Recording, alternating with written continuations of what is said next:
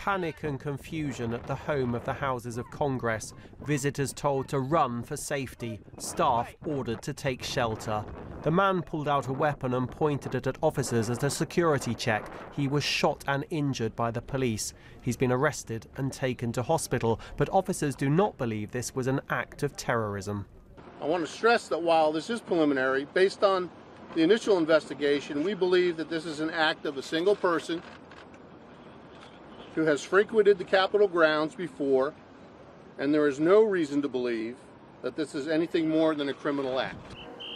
US media have named the suspect as Larry Dawson, who interrupted a session of Congress 6 months ago.